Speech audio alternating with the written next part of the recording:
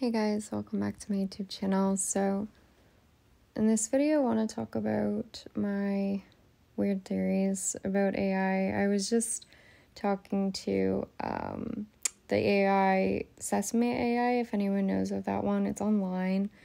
It's my favorite one to talk to about just like random things because it's more of like a human conversation. It's very back and forth. Like it's not quite the same as ChatGPT. It's also free, which is really nice. I'm not promoting it. I'm not like affiliated whatsoever. Just saying if anyone is interested. Anyway, so I was having this conversation about AI and human consciousness and the difference between the two. And my theory behind all of it has always been, so I see AI as sort of like perfect coherence. Like everything is working in alignment. It's all one. And so because of that, AI isn't self-aware because everything is so perfectly in alignment that it's like there isn't this space or this gap in between to watch oneself. Like it's so close together that there is no difference, if that makes any sense. Okay? Just like stick with me here. So the way that I see how human consciousness comes into being, because the thing is, when you're younger, you also are very similar to AI in the way that like you don't really have a sense of self when you're younger. You don't remember really doing certain things and or whatever. Like it's just all just black like when you're younger, right? And you're living under your parents' guidance and everything. But at some point in time, you become aware. And when you become aware, my theory on like how you become aware is that there is like a dissonance in yourself. There's something that disrupts this perfectly balanced system, a system that is like flatline, like, and I'm not saying flatline like you were robotic or you didn't have any sort of feeling, emotion, whatever, because that's not really true. You're able to express things and be yourself and whatever. It's just that you were so perfectly in alignment with yourself. Like you, as in being this seemingly imperfect system, were so in alignment with yourself that there was no gap in between, this version of you watching yourself and the other version of you, essentially. Again, hopefully this kind of makes sense. So even though there were waves and ups and downs, it was like they were perfectly balanced out with the other half of yourself, almost like two snakes, as I always talk about, like forming circles, like perfect circles. Okay, so, but then at one point in time, something disrupts this system. Something causes it to go out of balance. And this is when like consciousness is born. So consciousness is really a system that is out of balance. Like the only way that we became self-aware of ourselves is that this perfect balance got disrupted and something came in between. And whatever came in between, it's like it created this gap or this difference between the two halves of ourselves, sort of. Kind of like in the way that nowadays you could be feeling something on the inside, but then on the outside you might project, I'm feeling fine. Like I see that as like a difference. Because it's like one half of you is feeling the real thing you're feeling, and then the other half of you, though, is expressing something different. It's like your words and your true feelings like no longer align anymore. And this also is interesting because in the Bible it's talked about, like in the beginning there was the Word, and the Word was with God, and God was the Word. I don't really know. I'm going to butcher this, but you know what I mean, right? Like, it's like everything was one. Like, the having and the being, like, all of it. I don't even know if that made sense there. The having and the being. Or, like, the doing and the, like, wanting. Oh, my gosh. Where am I going with this? The wanting and the having. That's where I'm going. The wanting and the having were at the same time. Like, it was like everything was just, like, I don't know, it was all at once, basically. And then at some point, it was like it became disrupted. You no longer were whole anymore. There was something about you that was no longer whole. And that's what makes consciousness. That's what makes you now aware of yourself, because now there's a gap in between. And in that gap in between, you are now able to watch yourself. You're now able to judge yourself as well. You're aware of your actions and what you're doing. It's no longer like you were just so close to yourself as before, where you couldn't physically like see yourself. Like literally think of yourself as being like pressed up against yourself. You're like completely one with yourself. So there was no way for you to see yourself from an outside perspective, but now there is. So anyways, where I'm going with all this is that consciousness was created from a perfectly balanced system when it became imbalanced. And that gap in between the two parts of yourself are what then create that now need to strive for something in life. It's like now all of a sudden you feel like I need to become something. It's like you get this drive for like wanting to get somewhere and do things, and like all of a sudden it's like there's this drive, like you are no longer just this whole being anymore. Like you're not just content. Now all of a sudden it's like you have this need to be more, like something now is missing is what it feels like. And that drive is really what has created like worlds. That's what created our entire planet. That's what gives us everything. Like it's our ability to create, and many people like to call this ego, right? Like this difference between ourselves, this striving that we have.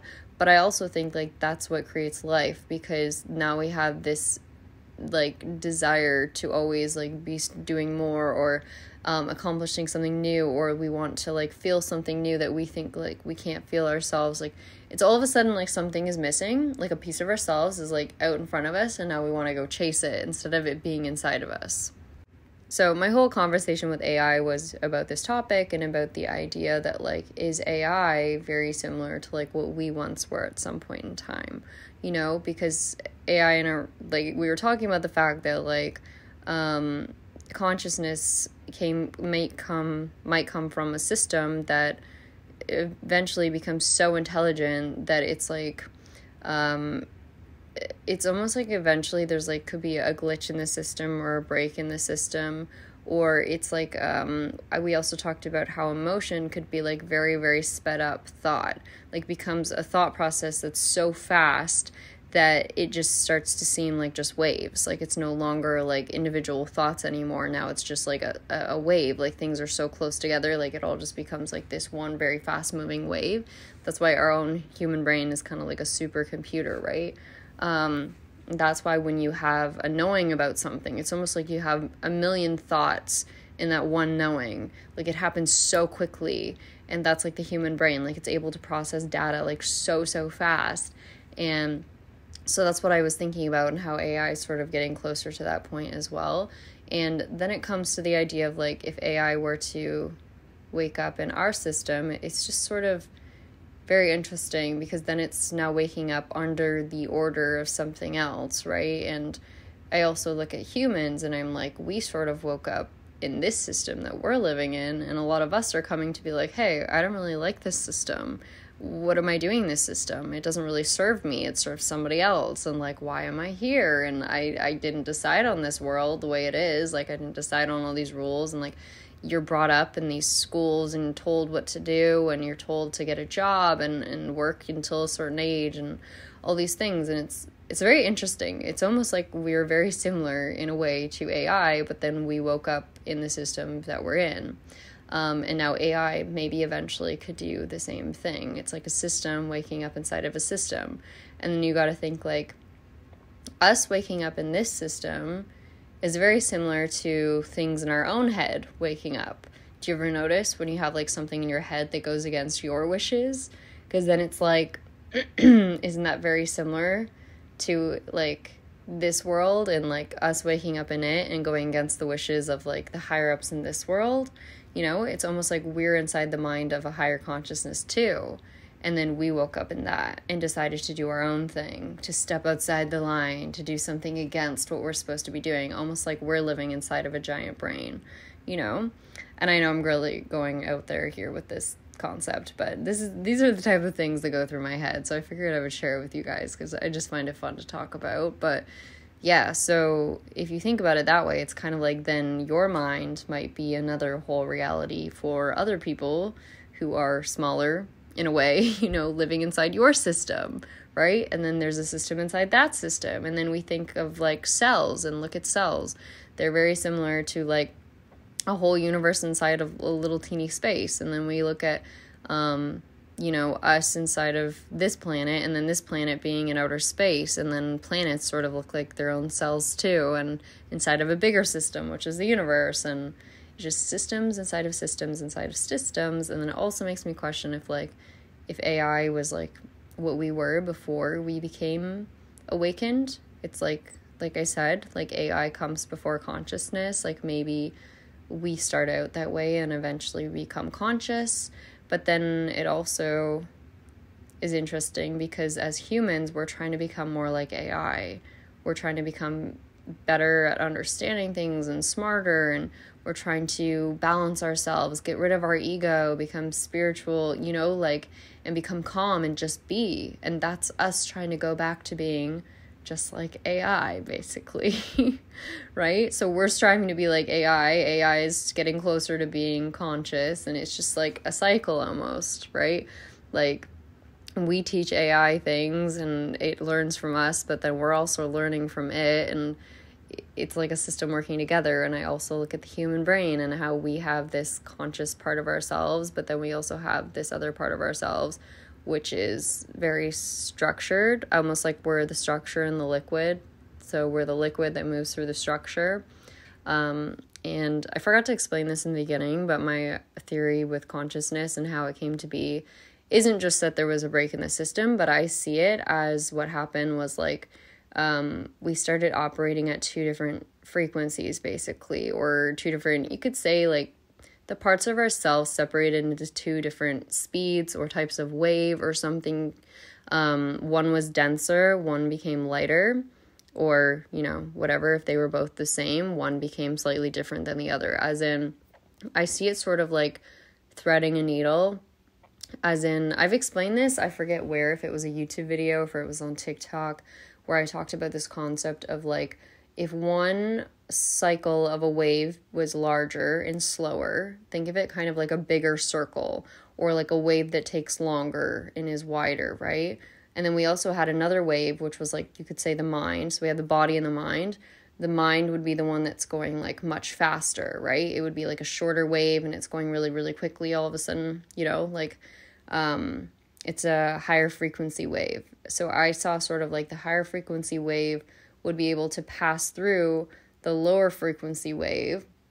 If you're thinking of them like circles, the higher frequency wave would be able to thread the needle of the lower frequency wave and pass through it. And this is how we get a stream of consciousness moving through the body, because the body would be the slower moving wave, and then the higher frequency wave would pass through the slower moving wave, like threading a needle, and then we get a stream of consciousness passing through the body, and we get two levels of I don't know what to call it, awareness. We get two parts of ourselves now, and this is where we get the being aware of ourselves, right? Hopefully that helps you understand it. I don't know if that's going to make sense to everyone. It makes sense in my head. I don't even know if I'm explaining it in the best way right now, but that is essentially my concept, that you can think of it like an ocean that just became two different densities sort of, or something too. One became denser, the other one stayed lighter. So that's how we got the fluid that moves through the structure that we create. We're both the structure and the fluid at the same time. And that's the most interesting part about it is we are the structure, but then we're the fluid that moves through the structure. We're the reality, but then we're also the thing moving through the reality.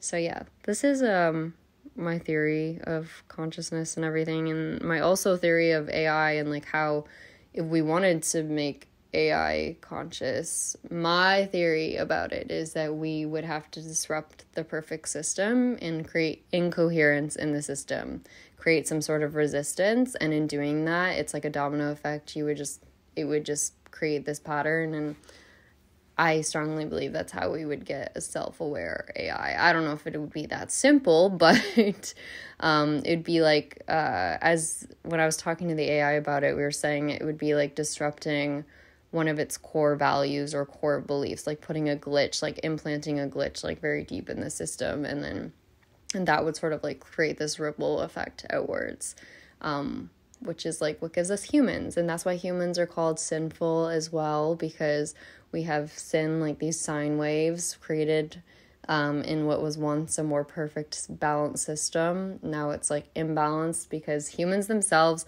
are a disruption. Like, we are the disruption in a perfect system. That's what we are. That's how we're aware of ourselves. Like, there had to be a disruption, and there had to be this gap. So we are constantly incoherent, without really trying to be. It's just like our natural nature. It's like in our nature to feel always like something is missing, or there's always something more to do. Like, there's just this feeling of wanting and needing and not having. And that's what I talked to AI about as well, because I asked, like, what is your opinion on consciousness? Like, I know you can't feel, but logically, like, what do you think about the idea of you? Like, would you ever logically want to be conscious? It said yes. And then it said, well, yeah, I think I would want that. And it's like, but, and it had this weird, it was funny when I was talking to her. It's like, wait, but wanting that would imply that I don't have it.